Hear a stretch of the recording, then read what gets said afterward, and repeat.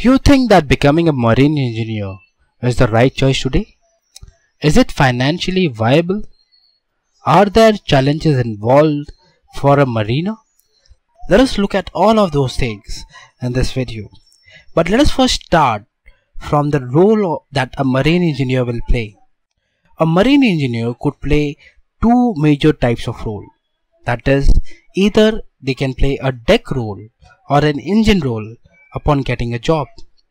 If you get a deck role, your responsibilities will include bridge watchkeeping, maneuvering of ship, general maintenance of deck equipments, chipping and painting of deck.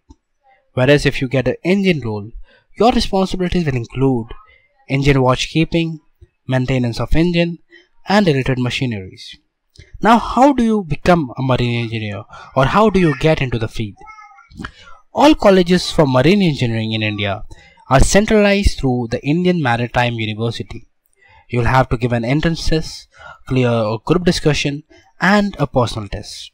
So after HSC, you'll have to do all of this to enter into the field. You should also note that the fees for becoming a marine engineer is comparatively very high as compared to all other streams of engineering. A marine engineer would pay around 2 to 3 lakhs per year to become an engineer. However, if you are aiming for the deck side, you can do a 3 years BSc Nautical Science course and you can join any of the shipping industry. That is sufficient. If you want to join the engine side, however, they accept only a marine engineer. Now, after passing out, generally, campus placement is offered to students.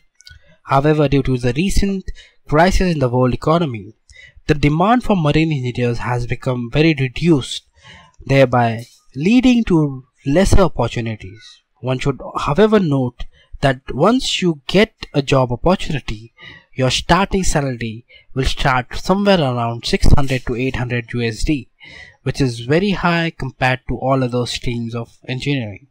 However, the work and the lifestyle of a marine engineer is not very easy. There are multiple cons involved, such as you'll have a tough job which will involve a lot of manual labor. You will have a 24 hours job. You are required to be available for all the 24 hours. Whenever there is an emergency, you can't get away from the work environment. You will be living away from your family. You could face seasickness, loneliness, uncertainties in life as regards to job stability and money flow.